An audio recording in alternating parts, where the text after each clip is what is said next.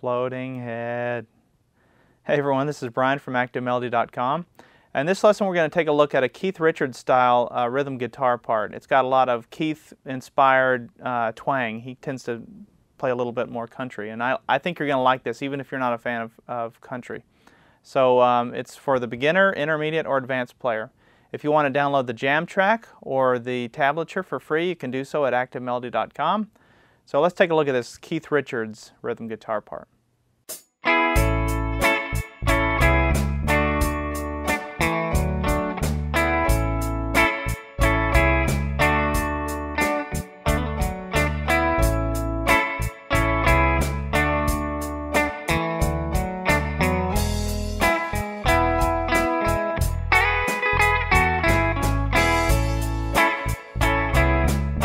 Alright, so the nice thing about this lesson is it's pretty simple to do. So if you're a beginner, you should definitely try and keep up with this one.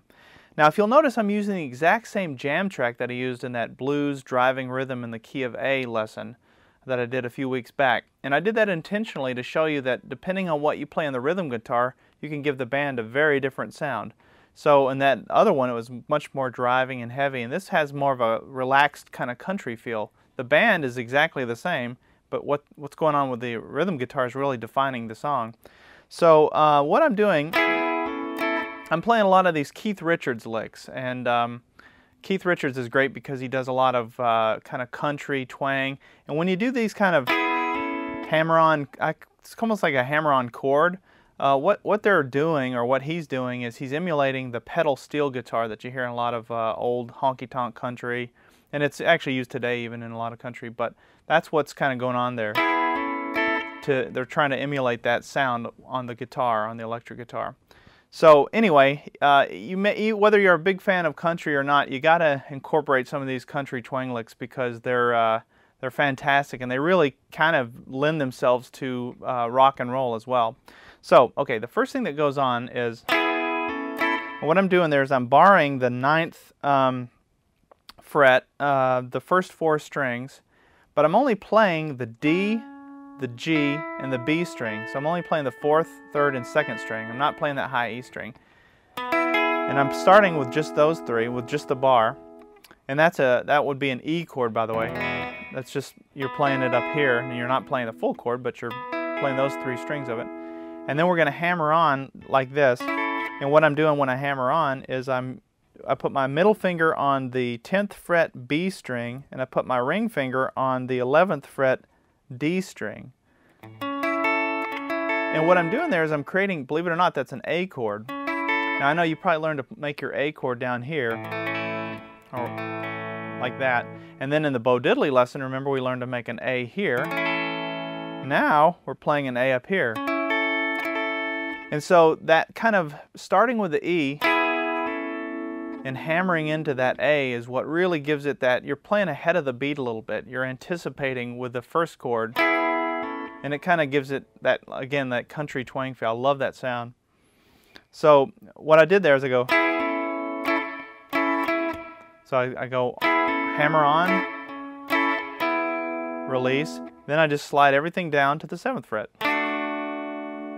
And that's all I'm doing. And again, remember, I'm only playing the 4th, 3rd, and 2nd string, the D, G, and B string.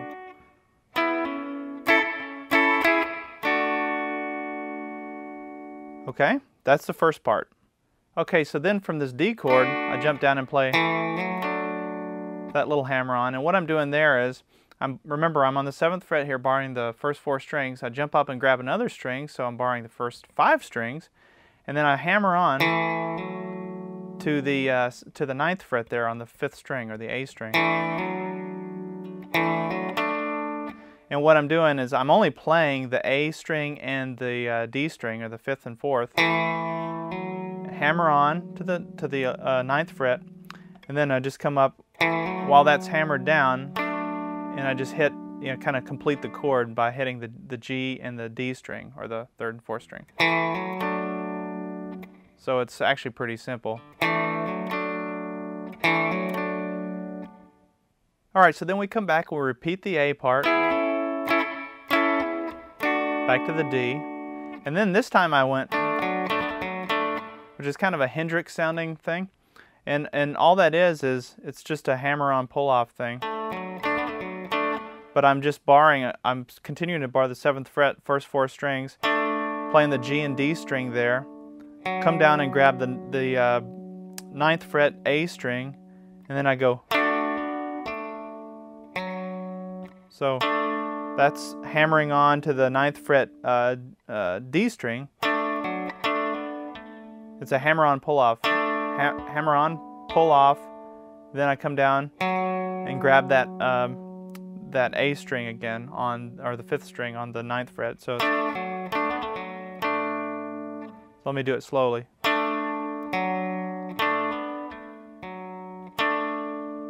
Now you may want to practice that, and you don't have to do that note for note. You could do a variation of that. You could just play, or you know, just come up with some other little riff, or just repeat what we did the first time if that's too challenging, but that's what I'm doing there. Okay, so then we repeat the A part, back to the D, we do the little hammer on again. Now remember, when you do that hammer on, when you hammer on with your ring finger, leave it in place. As soon as it hits down, you lock it down and you leave it there. And then we have to go to the E part of the song, and to do that you slide that exact same thing that you just did there, note for note, up, but you do it up 2 frets. So slide that whole thing up 2 frets, and that works over the E chord. So there's your D chord, there's your E chord. And then I kind of close with this little, and with that, all I'm doing is I'm sliding up to the, I'm using my middle finger and my ring finger, and I'm sliding up. I'm playing that on the B and the G string, 2nd and 3rd string.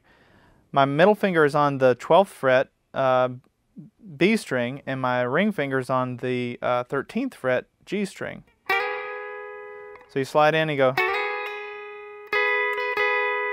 Take that same shape, slide it down 2 frets.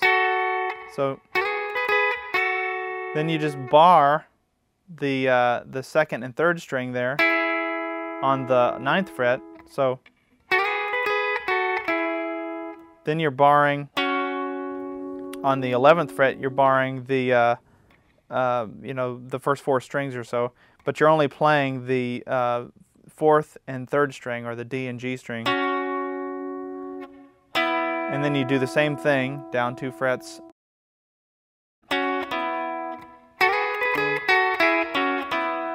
Let me do that slowly.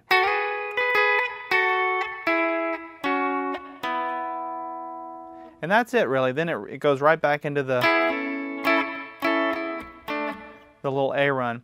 Now, hopefully this lesson isn't too simple for you that are a little more advanced, but even if you are more advanced, these are licks that you can pull out no matter where you're at in the game. So I use these all the time. I love that kind of country feel. You don't always want to do it, but there's definitely a time and a place for it. And what we're trying to do with these rhythm lessons is get you past the old, you know, the old strum. A lot of people, they get into sort of a mental block. You think that, you know, rhythm guitar is just all down here in the first position, strumming chords, and that's important. That's a big part of it, especially on an acoustic guitar. But when you get into playing with a band, you really want to spice things up and let the rhythm guitar accent what the rest of the guys are doing in the band. So I hope that's helpful for you. That's all I got in this lesson. We'll see you in the next one.